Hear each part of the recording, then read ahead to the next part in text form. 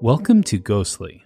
Is King Tut's tomb cursed? Ghostly is a podcast that comes out every other week. In each episode, we take a ghost story or paranormal event and look into its complete history. Rebecca then gives us evidence proving that the story is real, and my job is to debate those pieces of evidence and get you, the listener, prepared to vote on if it's real or not. If you haven't yet, please hit that subscribe button. And as always, we're your host. I'm Pat. And I'm Rebecca. And I'm going to say that is King Tut's tomb cursed? King Tut's tomb. King Tut's tomb cursed. King Tut's tomb cursed. Or the curse of King Tut's tomb. Oh, no. That makes it harder? Mm-hmm. Curse of King Tut's tomb. Yeah. Oh, and I don't even know. If I said that 3 times, I don't know what would come out at the end. All right. Well, let's just say King Tut right now. Yes. And so we're going to be going back in time. I don't think we've done an episode from this time period or before this even. I mean, this is BC. Yeah, this is definitely some of this will be BC. Yeah. Some of them is more current, but sure. But yeah, no, this is fun. We're going in a different area. We spent a lot of time in Paris. Yeah, we did. Yeah. Which is fun. But now we're ready. Yeah. For something totally different. We're talking curses, number one. Yeah. I always like when we do a good old curse instead of just I don't ghosties. like them as much, but you know. But I enjoy the history of this. This is I mean I learned a lot of stuff doing the history for this. So yeah. I mean there's like the real old history and then there's the like history of how we made the history. Yeah. It's all interesting. Yeah, absolutely. So this would be the part where we would do shout outs on Ghostly. There's 2 ways to get a shout out on Ghostly. We have neither of them again today. Nobody's given us a review on Apple Podcast, and we don't have any new Patreons. So if you're out there and you're thinking about either one of those, do so. And if you don't have any money and still want to help support us, share us with friends and family. That's a great way to do it. Like us if you can on the socials and on the YouTubes and everything like that. Absolutely. This is spooky season is coming close. This is the time of year when people are interested in listening to the spooky stuff. So hopefully you will share and have fun. We got a lot of episodes coming up. We just kind of put together our schedule and I'm excited for it. Sure. And, we met a lot of people at Fan Expo. We were just at Fan Expo, Chicago. And we met a lot of people and they told us stories and we asked them to email them to us, but we do not have those stories yet. So we do not have listener mail again this week. We do not. So if you have anything, we definitely would love to hear it. And yes, shout out to those people that came up and said hi. Yeah. At Fan Expo Chicago. I really enjoyed meeting everyone and seeing faces, familiar faces that we saw in the years past too. Absolutely. And all the new people. It was a lot of fun.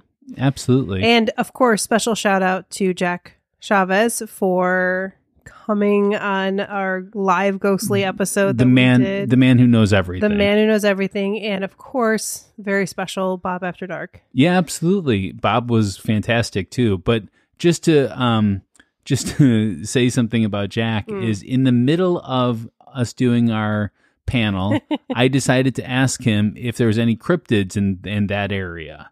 This is not scripted, folks. He did not know you were going to ask him this. He did not know, but he did not miss a beat. And he was like, yeah, there's this, and this. I'm like, oh my God, he really is the man who knows everything. He is. So don't worry if you missed our live show because, while it's a different topic, we will likely be bringing Jack back. Yes. For the Halloween season. Absolutely. That is our intention. Really excited about that. So, again, that's just one piece of our exciting plans. Absolutely. So if you want to send us a ghost story, you can email us at info@ghostlypodcast.com or use the contact us form on ghostlypodcast.com. Another one of our favorite ways to get ghost stories is through the actual mail. You can send it to P.O. Box number 264, Geneva, Illinois, 60134. And as I always say, you're not writing this down as I'm talking. You're not taking notes. And if you are, that's kind of weird, but okay. But okay, yeah. But if you want that information and you're done listening to this and you can't remember what I said, just go to ghostlypodcast.com, scroll to the footer, and all the information's in the footer. Absolutely. All right. So in our last episode, we talked about Notre Dame. Yes, we did. No, I'm not going to sing this. In Paris. Yes. And we Paris. Paris. So yes, 56%. No, 44%. Wow. Yes. Yeah. And the overall rating was 3.8. Wow. So I mean, that's decent. Yeah. It's not the most haunted that we've seen. Yeah, but not the least. Not the most, but not the least. So. Yeah. So, that was our last petty episode for now. Yeah. You never know. We certainly could head back there. But if you would like to vote on this episode that you're listening to right now, yes, you can go to ghostlypodcast.com and click on polls. Absolutely. Or go to ghostlypodcast.com/polls. Yeah, you could do that too. And whatever you'd like to do. Yeah. And then your voice could be heard for the next episode. Yeah, the only thing you can't do is whisper it to Rebecca. That doesn't work. Rebecca tries all the time to tell me that people are, voting in her ear. But I will not accept that. I'm sorry. You have to actually go on the form and vote. All right. Okay, well, I do have a ghost story. Okay.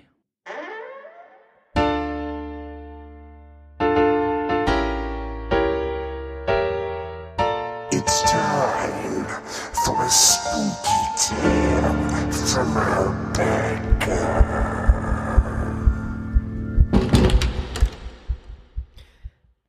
I have seen things that most will never see, except in a museum. I am the Inspector General of Antiquities for the Egyptian government. As part of my wonderful job, I get to enter tombs of the pharaohs. Some might see my job as dangerous. It is well known that many tombs carry curses to help keep plunderers away.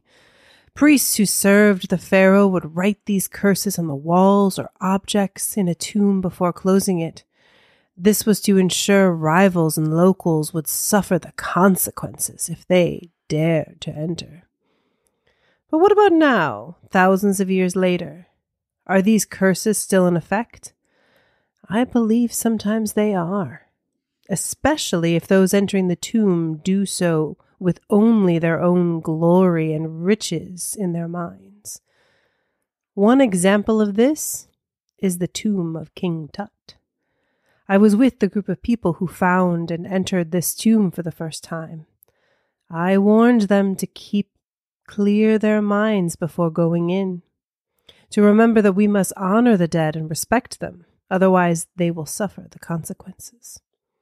This is how I have stayed safe over these years. But some did not listen. One man, the money man financing this search, was in a very high spirits when we found King Tut's tomb. He said something about how he was going to plan to hold a concert in the sepulchre. I told him, and everyone there, if he goes down in that spirit, I give him 6 weeks to live. It ended up taking a little bit longer than 6 weeks, but he did die within the year. Remember, you must respect the dead. All right, Rebecca, how much of this is based on fact? All of it. All of it. Well, I mean, now. Somebody Did he said say- if he goes down in that spirit. Yes, that is an exact quote Wow. from the guy who was the I don't understand that quote. If he goes down in that spirit, I give him 6 weeks the to live. spirit of like In that spirit. like Okay, like his gotcha. emotions. Got you. Okay. Yes. I'm thinking of like a ghost. I'm like, what? Yeah. So no, this was the real guy who worked for who was the inspector general, and that's supposedly what he says. It was in a newspaper article. I got to get my mind on curse and not ghost for a little bit. Yes, a little different. Again, it's nice to do something a little different. I like it. Well, when we return, we're going to get to the history.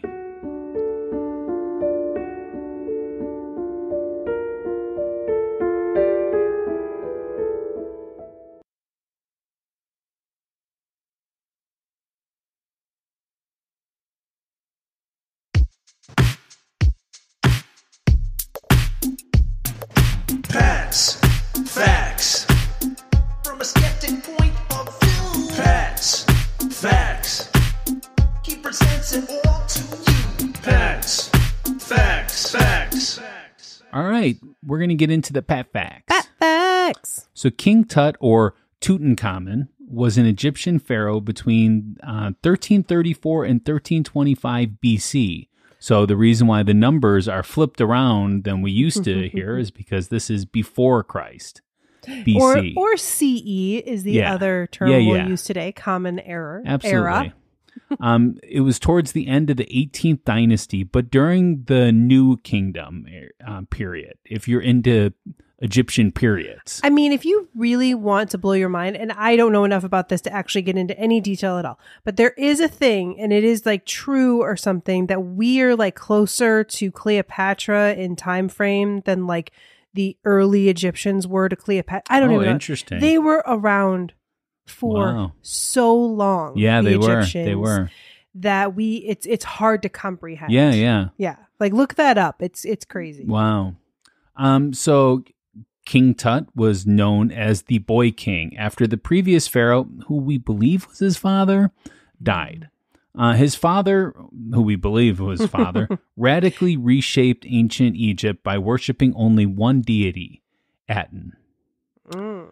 One of King Tut's major acts was the restoration of traditional religious practice. So he went back to, believing in multiple gods. Like Ra, or all the things that we hear. Yeah. And Ta. Yes. Yeah, and everything that rhymes with those. So, so shortly after King Tut took power, he commissioned a full-size royal tomb in the Valley of the Kings, which was probably one of two tombs from that same era. Okay. Although he was not placed in his own tomb, he was placed in what was believed to be a non-royal tomb after he died prematurely. The tomb was enlarged to accommodate his burial.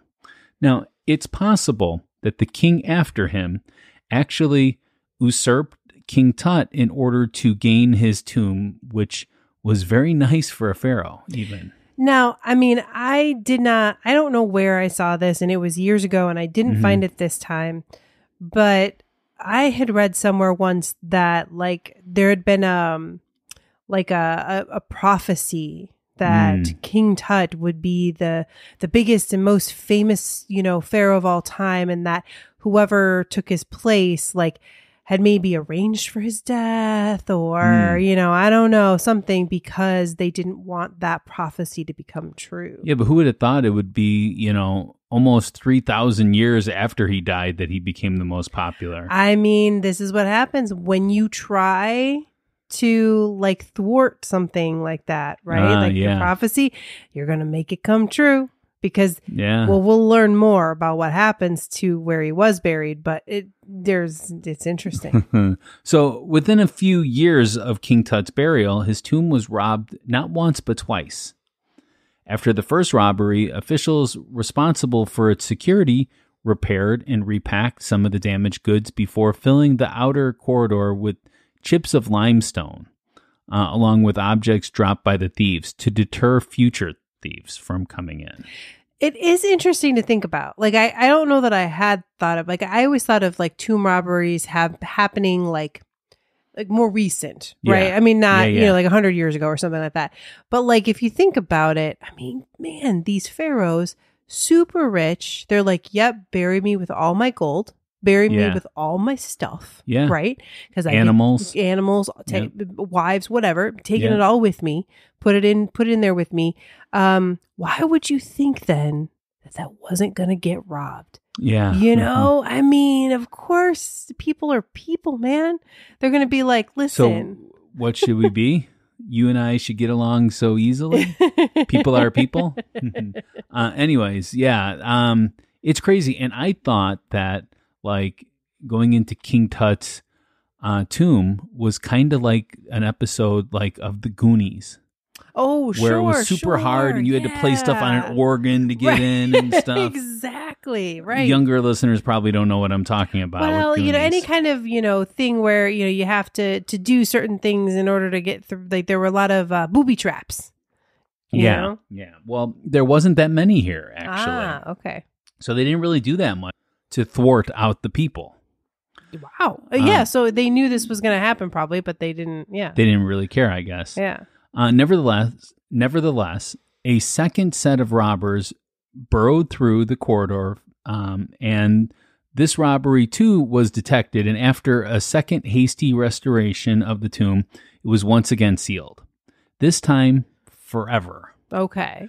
So the Valley of the Kings is subject to periodic flash floods that deposit alluvium, which is a gravel of sorts. It's like a soot. Yeah, covers everything. like a silt or something. Okay. Yeah, exactly. The geologist Stephen Cross has argued that a major flood deposited this layer after King Tut's tomb was last sealed, making it next to impossible for people the day to get in. And good job, King Tut's tomb. King Tut. Yeah. Now, there are people that argue that happened more recent, or that it happened before he was buried, but there's no way to be sure. So we're just going to go with Stephen Cross. Well, it makes sense though, because I mean, this was something that was kind of preserved. Yeah. Well, you have to think about the times too. We don't know many details of King Tut's existence because, first of all, they didn't even know if he was real because they had saw his name, but they had never found any kind of body or anything like that. Well, he wasn't pharaoh for very long. No, he wasn't. Yeah.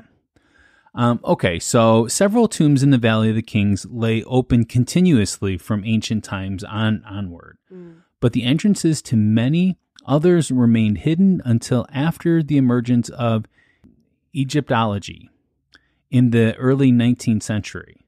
Many of the remaining tombs were found by a series of excavators working for Theodore Davis from 1902 to 1914.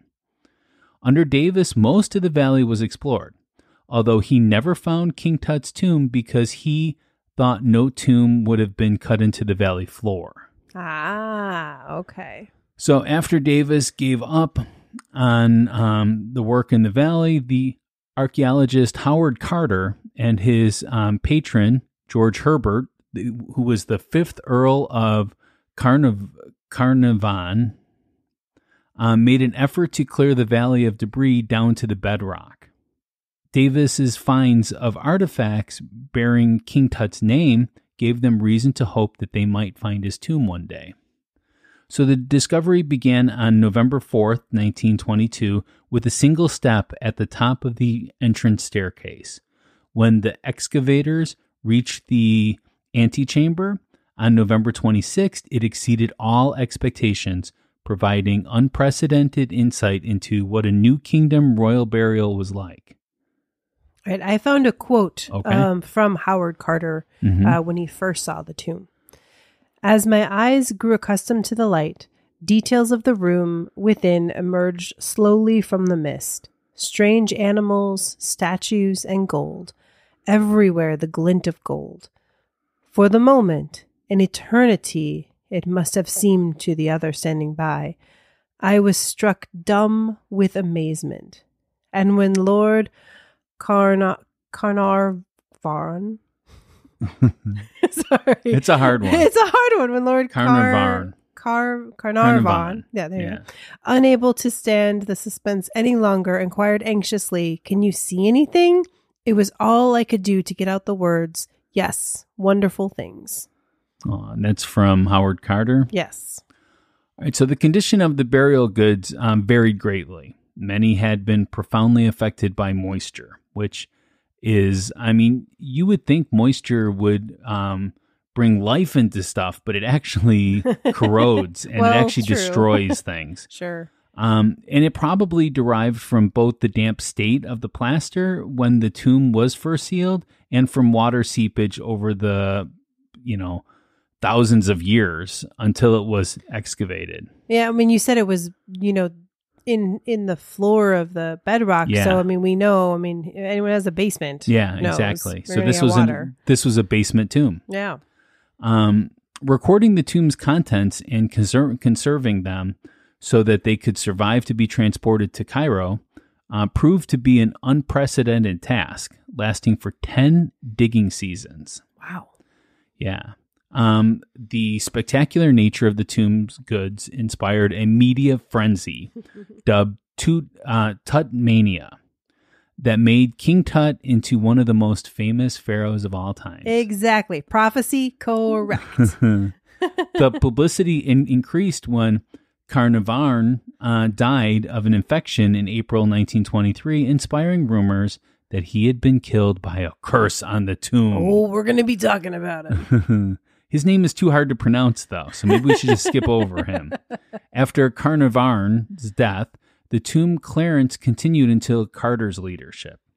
In the second season of the process, in late 1923 and early 1924, the antechamber was emptied and artifacts and work began on the burial chamber itself. The excavators opened and removed King Tut's coffin and mummy in 1925, then spent the next few seasons working on the treasury and the annex. And the clearance of the tomb itself was completed in November of 1930, though Carter and Lucas continued to work on conserving the remaining burial goods until February 1932, when the last shipment was sent to Cairo. Wow. So there is some time that passed in between that, and that was because suddenly, with all the media frenzy, Egypt got a little weird about things. They were like, Sure. You can't do this. This is against the law, which they didn't really have a law. Yeah, but makes sense, though. And so Carter said, okay, well, we're not going to touch anything then. And then they wouldn't get the stuff in Cairo because it needed to be documented in such a way that they weren't able to do. Yeah. They weren't able to do. Besides that, they didn't have the knowledge. Mm-hmm. So after a couple years, Egypt just gave in because they wanted the stuff in Cairo to make money on it. Sure. The tomb has been a popular tourist destination ever since the clearance process. The clearance process began. Sometime after the mummy was reinterred in 1926, someone broke into the sarcophagus, stealing objects Carter had left in place. Whoever that thief is. Dirty thief. Dirty thief. The Society of Friends of the Royal Tombs of Egypt suggested the idea of creating a replica of King Tut's tomb in 1988 so that the tourist could see it without further damaging the original. Smart. So, interesting thing. This is the Chicago connection. The Field Museum was one of 6 institutions in the United States chosen to host an incredible traveling exhibition in 1977. Its 55 objects once belonged to the young King Tut, whose tomb was discovered 100 years ago that November. The exhibit idea was formed during the administration of President Richard Nixon, who wanted the American people to associate Egypt with something more than oil and water, according to the National Endowment for the Humanities. And it did come back again, too. Yeah. But unlike his possessions, King Tut himself did not make the trip to Chicago. He was busy. No, I'm just kidding. His mummy remained in the Valley of the Kings outside of Luxor, Egypt. Do you have anything to add to the history? I was Rebecca? just say, like, I feel like I remember hearing about King Tut coming to Chicago, but yeah, I mean, it was. must have been. They did bring him back in 2007. Okay, maybe that's what I'm remembering. Yeah, then. so almost 20 years ago, and there is an Egypt exhibit there as well. Yes, there is. That you can definitely take a look at. Yeah, it's really interesting. Cool. And some of the things are replicas, I believe, though. I don't believe sure. that all of it is exact. These things are millions of dollars. Each artifact is worth that much. So yeah, definitely. Well, yeah, like I said, I just always was fascinated by this idea that, like, in trying to, make sure that he wasn't the most famous pharaoh, they ended up, pushing him to this, like, lesser known burial tomb, and then which then therefore managed to get covered in this silt and it was preserved, and then that's what made him the most popular because his didn't get robbed again. Like I love that. It's got a crazy history. It's just and there's so much more to this. This could easily be a trilogy movie, or something like that, with all the stuff that happened during its time. I mean, and we know there are plenty of movies out there. I think that might be also something that makes you think, like, oh, all the pharaoh's tombs are all these traps and weird things. Once you start watching all these movies, they do a lot of fun stuff. Absolutely. And actually, I believe King Tut's remains were they've done analysis of them. Oh, okay. And he's actually still pretty small too. I think he was a kid, right? He was a boy king, but he was king for a while though. Okay, so he was grown. For 11 years. So he was 10 years old. So he was 21 when that happened. But there's like all kinds of things about like what kind of injuries that he had and stuff. Yeah. And it's amazing when you look into some of the stuff. There was a lot of stuff that happened after he was put in his tomb. There you go. Yeah. All right. So we're going to take a short break. And when we return, I think Rebecca's got some evidence, some small stuff. You bet I do. All right. So we're going to talk about that then.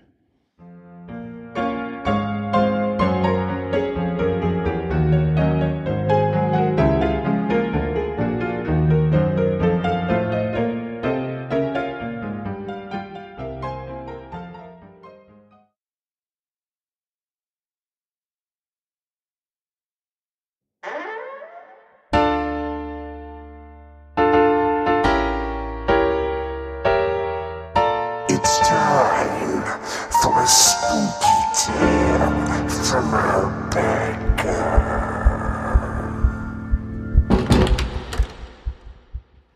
All right, Rebecca, it's time for a debate. Let's do this. All right. Okay. Let's go. So, ever since King Tut's tomb was discovered in Egypt's Valley of the King, stories started to circulate, as you mentioned, right? That those who dared violate the boy king's final resting place faced a terrible curse.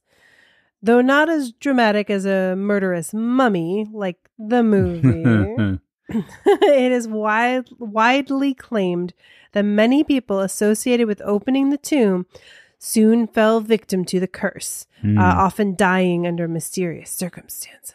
Okay. So I'm going to do my best to kind of maybe like group some things and some situations attributed to this curse. Yeah, you said there's 10 total. Right? Yeah, there's like 10 people, and sometimes there's more, sometimes there's less.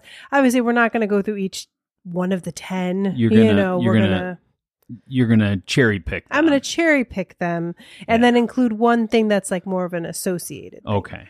Okay. So as we already have talked about, probably the most famous death associated with the tomb is that of Howard Carter's financier, the fifth Earl. Wait, we're not in Paris anymore. But some words are just like that.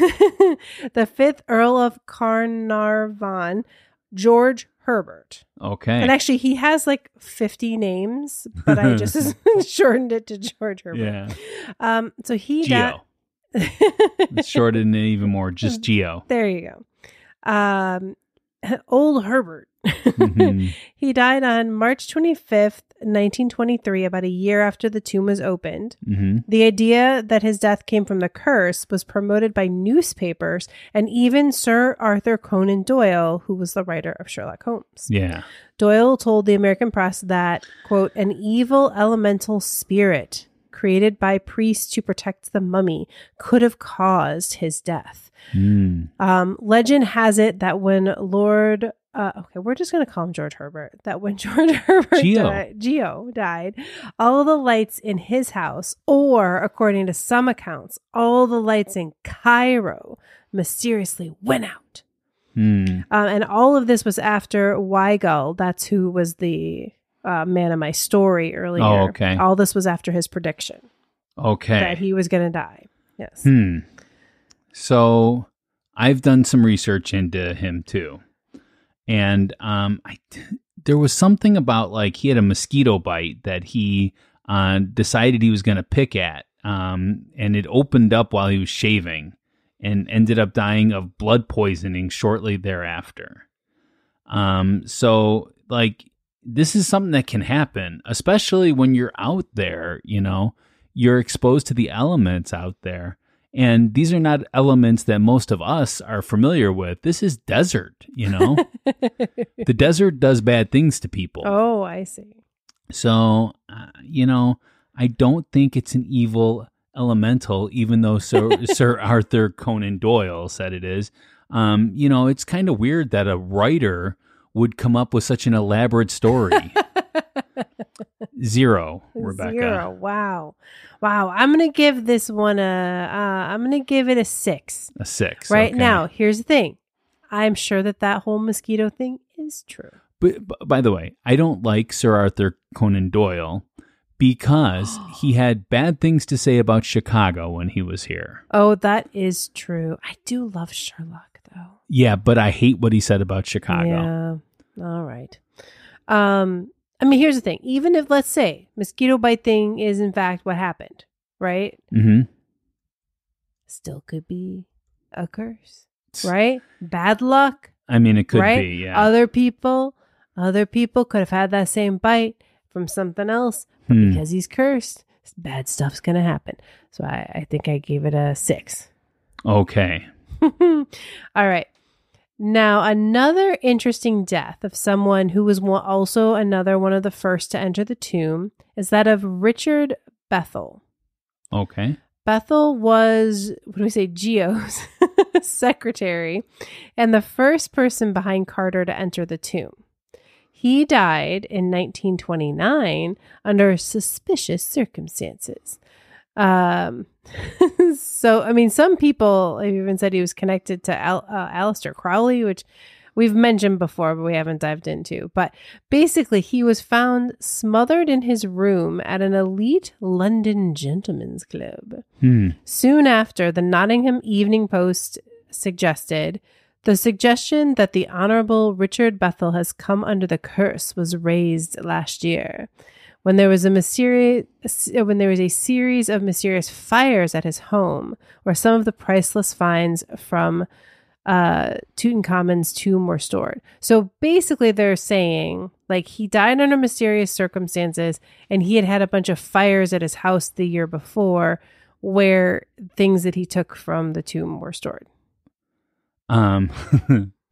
So it's attributed to Aleister Crowley, which Aleister Crowley, you know, there's some people that actually believe in stuff that he said, but Aleister Crowley went in and took over a coven, right? And then he said that a high priestess needed to be pretty much. This is like a summary of what he said, and that when they got older, they had to step down. You know, given the man saying something like that, I don't know. And said that he was smothered in his room. No, I'm not buying this. I'm going to say 0 on this one.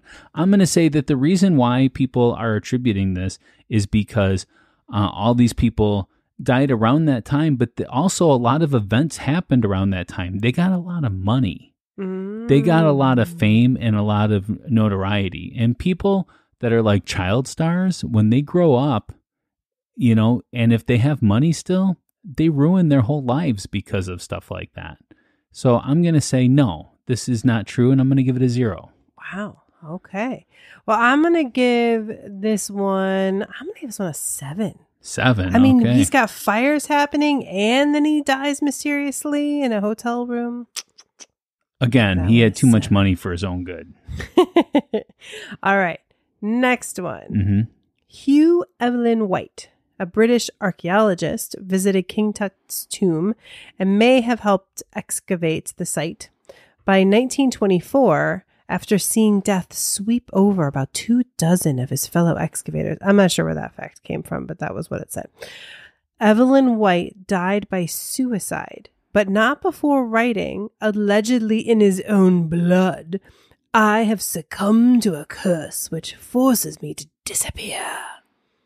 Okay, so there was a news article from September 13th, 1924, which reported Mr. Evelyn White, an Egyptologist at Leeds University and who worked in the Valley of the Kings, shot himself in a taxi cab. In his letters, he stated he was under a curse for removing certain ancient writings from Egypt. Okay. So these people believed they were cursed. Yeah, but I mean, so they probably, during this day, heard tale that you could be cursed, opening these things up. He's opened up a lot. So we are saying that King Tut's in particular caused this to happen. Yes. So no, I'm not gonna, he did not say that himself. He just said that he was under a curse. And also too, there's no proof that he was actually there. May have helped excavate it. There's no proof he was even there. Just because he knew about it. To a curse. If he didn't kill himself, he wouldn't have succumbed to the... So, I don't understand how he can write that before he died. What was the curse doing to him? Well, it was just pushing him to do such a thing. Okay. It sounds like a book that we just read in the book club. So, I'm going to give this one a 0. I'm giving this one a 7. Giving it a 7 as well. This guy, he said it. He said, "This is why I did it, because I was under the curse." Yeah. What if it was the curse of his ex-wife or something? He didn't say what the curse was or anything. Well, no, he said that in his letters. Come to a curse which forces me to disappear. That's all. Well, no, in the article, the newspaper article, it said that he wrote he was under a curse for removing certain ancient writings. Now, I mean, maybe he was going to be under arrest. I don't know. But yeah. That probably would come true. Yeah. So the curse was the police. Law and order was his curse. Justice. No, 0. Okay, 7. All right. Another one here. Aaron Ember, who was an American Egyptologist. He was friends with many of the people who were present when King Tut's tomb was opened, including our Geo. Lord Carnarvon. George Herbert. Ember died in 1926 when his house in Baltimore burned it down in less than an hour after he and his wife hosted a dinner party. He could have exited safely, but his wife encouraged him to save a manuscript he'd been working on while she went to get their son. Oh my God. Sadly, they and the family's maid died in the catastrophe. The name of the manuscript? The Egyptian Book of the Dead. Okay, but he wasn't even there. He was friends with them. So he wasn't there. But I'm guessing he maybe got some of their stuff. It rubbed off on them. Then anybody that they came in contact with would have been cursed. So we wouldn't be here now. I'm not naming all the people, but there are more like that. We wouldn't be here now because it would have rubbed off on every single living person, especially traveled from Egypt all the way to America. Only if you're trying to make money on it. Everyone's trying to make money on everything. Haven't you seen the Charmed episode? Where no, but I did see the Brady Bunch episode where they did find the little statue thing, and that was a curse, and that caused a tarantula to go up Bobby's leg, I think. Okay. I can't remember for sure exactly what happened, but something like that. 0, 0, 0, 0. All right, this one I give a 5. Okay, a 5. So what does a 5 mean to you, though? A 5 Rebecca? means to me like maybe not, but maybe. Okay, so 5 is like your middle ground. My middle ground. My middle ground is 0. Yeah. Because everything gets a 0. That's the difference. All right, I got one more. Okay. Now, this is, again, a little bit different, right? I Okay. wanted to pull some different ones in here, not just, this person died, because there's a lot of this person died, okay? Mhm. But this is actually 2 instances of plays being cursed because they were related to King Tut. Uh-huh.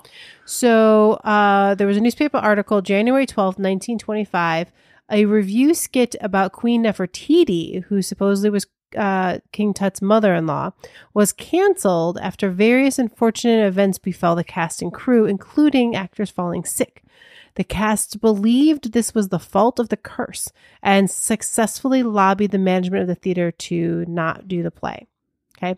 Then, March 9th, 1934, so almost 10 years later, Louis Siggins wrote a play about the ominous death surrounding King Tut's tomb, and Louis Siggins, dies suddenly. Strangely, a week preceding his death, the producer of the play received a disturbing call in which an anonymous source predicted Siggins' death. The play was, of course, canceled for fear of further repercussions, much like the earlier Curse of King Tut's show. Okay, so, we are talking about a play that was done about the Queen, not even about King Tut. Well, the first one, yeah. Yeah, so adjacent to that. Mm-hmm. And then there was another one? And then somebody else was trying to write a play that was about this curse. And then he died. Okay, so So people die every day, Rebecca. I don't know if you're aware of this. People die every single day for various different reasons. I would say probably, 10%, 20% of those deaths are people going, wow, that's really weird. All right, let's quote it. Pat says about 10% of all deaths are really weird. Yeah. No, they say, wow, that was really weird. People say that about the deaths. But was it weird? No, they died. I mean, that's one of our promises when we're born is that we're going to die one day. It's actually a gift given to us so that we, if we live forever, there's a bunch of fantasy novels about that. If we live forever, we would just go crazy and we would end up hating everybody because we'd be around everybody all the time and life wouldn't be precious. So we would just, be willy-nilly about it. Anyways, 0. This the play about the play, that's just going crazy. And then the one play was not even about King Tut. Well, but it was about his mother-in-law. And everybody got sick. It wasn't good. And so then they decided not to do it. And then when somebody writes directly about it, what about if they goes got beyond each other being sick?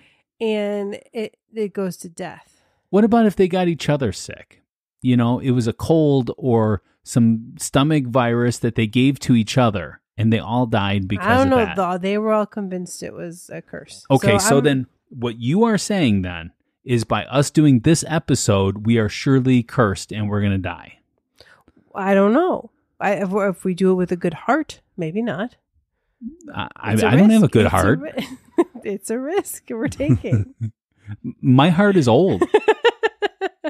Yeah, you haven't had that replaced yet. No, I haven't. I need a replacement for that now. No, I mean, this is ridiculous, Rebecca. Just come on with this I'm stuff. giving it a 6. I'm giving it a 0. I mean, that's it. So, what is your overall rating, Rebecca? All right. So I had a couple 7s, couple 6s, and a 5, I think. So I'll say 6. All right. 6 for the curse. What's yours? 0. Big surprise. That brings us to the closing arguments. This is our last chance to convince you to vote our way. We are each given 1 minute of uninterrupted time. We will time each other on our cell phones to keep each other honest, Rebecca. Pat. Are you ready? Yes. And go. All right. There's at least 10 deaths directly associated with going into the tomb and taking stuff. Okay. And then there's more with people that either got the stuff later or are just associated with it. Right. There's a positive thing about this, like prophecy and it being whatever, but then there's this curse where if you find the things and if you take them without goodness in your heart, if you're not respecting King Tut, bad stuff happens. And it may look like it's natural, but it's bad because you did bad. That's all I can say. All right, Rebecca, this is ridiculous. All right, let's go. You ready? Yes. Okay, here we go. Okay, we did an episode about Robert the Doll, which I did not ask Robert permission to do the episode, so I was supposedly cursed. But I took this curse face on. I was like, I'm going to do this. This is what I'm doing, and I was not cursed. I've lived a happy life since then. Things have been great since then. In fact, just got a kidney, not cursed at all. This isn't cursed at all. There is no curses unless you believe in curses. When you start believing in curses, then you start bringing them upon yourself. You start bringing bad things to happen to you, and everything bad that happens to you in your life, you associate with that. This was a very interesting time period because in America, 1920s, 1930s, that's the Great Depression. A lot of people died, and a lot of people died around the world. That's it.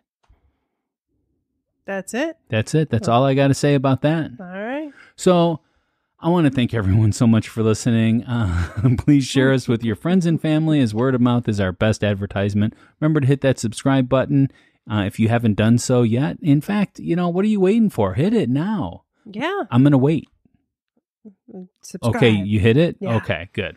I want to give a shout out to some of our VIP producers. We have Andrew, Alicia, Becky, Cindy, Kevin, Jessica, Alice, Aaron, Hope, and Candy. And on the next episode of Ghostly, we're going to be talking about Emily's Bridge in Vermont. And it comes out on September 11th. Yeah, this is the cursed day. We're going back. Well, we're not going into that, but we're going back to ghosts is what we're doing. Yeah, good. Good old fashioned ghosties. Good. I Ghosties? Ghosties. Is that what you want to call Ghostly now? Is Ghosties? No, it's Ghostly. When on Ghostly, we talk about ghosties. Oh, okay. I am so excited for the next couple months. Yeah. We've been locking down guests. We've Yes. been locking down episode ideas, and I think we got some good stuff. Actually, really through the end of the year. Yeah. Yeah. So maybe we should unveil right now what our episodes are going to be about. We do themed episodes for October. Yes. We're going to be talking about haunted airports. I mean, that sounds silly. I'm not going to lie. When you say haunted airport, for some reason to me, you're like, what? No, people. There's some haunted airports out there. Are they cursed? Some of them could be. I don't know. I'm sorry because I know we're going to be going into holiday travel season. But hopefully there'll be a month in there for you to get over that before you have to do that. But no, haunted airports. And what do we do in October? How many episodes are we giving them? We're gonna do 4 episodes. Even though there's 5 potential weeks we could do episodes, we are still going to take the first week of October off because otherwise it would be like 7 episodes in a row for us. We need a little bit of a break so we can get things recorded for you. Yeah, exactly. But we're so excited. And like I said, some good guests, some good fun things happening for the spookies. Oh, and I also wanted to mention I'll be sending out my email for our next book club. Coming up in October. We already picked the book. We're gonna. So people that were in the last book club meeting know what the book is. Yes. And if you would like to know what the book club book is going to be, and you are not already signed up for the book club emails, you can go on our ghostlypodcast.com. So wait, what do we do at the book club? Oh, good question. So at the book club, we all read a book beforehand, right? And we meet up on Zoom. So super easy to get to. Yeah. We send you the link and everything. And it's just us sitting there talking about the book. We have so our much opinions fun. And our based upon the opinions books. about it. And things we joke. We joke didn't around like. a lot. Yeah, absolutely. And you get to read something hopefully spooky, right? I mean, we try our Now, do you have best. to drink wine while you're in the book No, club. but you can. But you can. But you absolutely if you are of can, age. if you are of age. We So don't condone underage drinking here. So at Ghostly. That's very true. But anyone can join the book club. So if you go to ghostlypodcast.com/book club, or easier maybe is to go to ghostlypodcast.com, go to find us and choose book club. And that is where you'll see, I haven't updated it with the next book yet, but I will soon. And you'll get to, there's a little form to fill out, and that will get you signed up for the email list to join us. Can you put out a social media post? Asking people to join. That's a really great idea. Maybe the day after this episode comes out. So Thursday. Yes, great idea. Okay. Until next time, or until the book club, stay ghostly. Bye.